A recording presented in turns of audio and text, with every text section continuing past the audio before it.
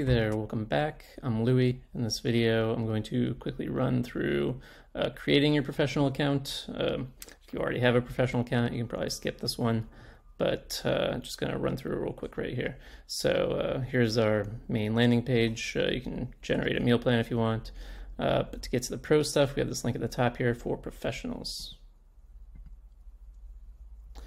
And here's just we have a bunch of info here about the features of the Eat This Much Pro account. You can skim through it, but to get to the actual account creation part here, click one of the Get Started buttons that are all over this page.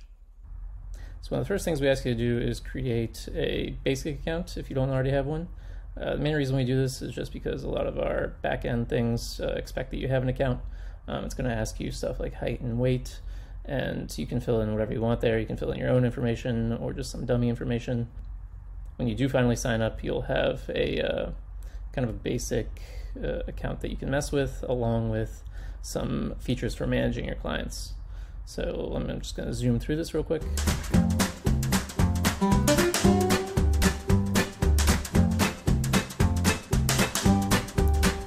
And once you do create your account, you're going to have a few extra fields to fill out. First name, last name, your company name. You'll be able to add a logo, and then enter payment information. So I'm just going to skip to an existing account I have set up.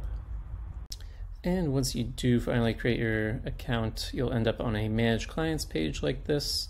My demo account right here already has a few clients added, and I'll go over adding clients in the next video, followed by creating and managing meal plans after that, and then a video about customizing the plans with recurring foods and collections. So check those out if you want more. So thanks.